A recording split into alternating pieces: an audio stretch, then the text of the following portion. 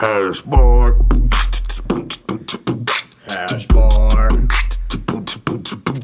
So we're here with Kurt B on HashbarTV. We are not looking at Chinese pieces here.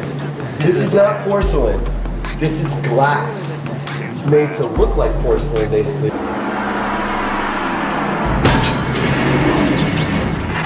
Hashbar.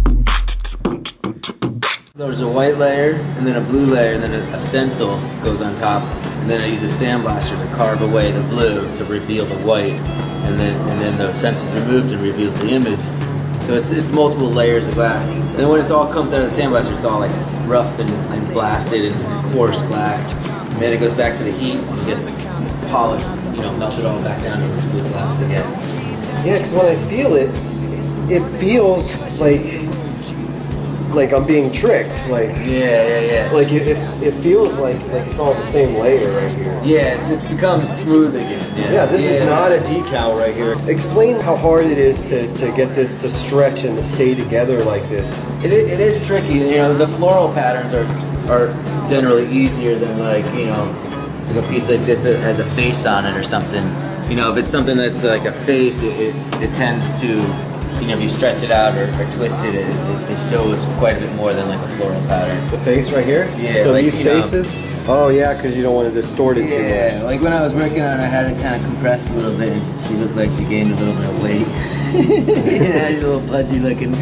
And then I stretched it back out and it elongated the face again. So yeah, while it's in a molding state, like the image is constantly changing, and you kind of gotta manipulate it. Made these, block style bubbler, and it became a hit.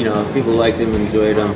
And then after I started doing the blue and white China thing, the first thing I thought was like, oh, I'd love to do blue and white China black. Guns are like, you think of them as being metal and hard, and they're it's durable.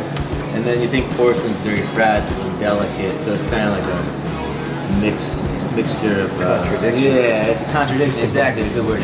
Yeah, I like them. I think they're fun. Especially one in each hand. They give you a sense of power. Yeah, I feel so powerful. Yeah, even with the cloisonne one. The Kurt B coil money collab.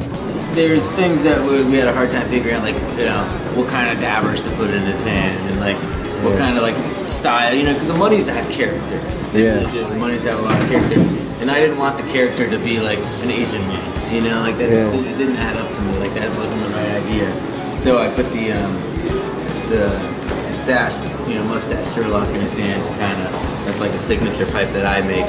And then the blue and white China is the signature thing I do, and the money is a signature thing that Coil does. So the identity of like the personality the money has isn't really like, China man. It's more about just the artwork of the piece. So are you going to be making more of these, or are you done with them? No, it was a limited series. And you can hotbox this thing basically by looping it over, front carb with the front bumper, hit it like this, and every time you hit it, the cabin's going to fill white with smoke, and then you let it out clear. So it's basically a hotbox, low molded Volkswagen bug, slug bug.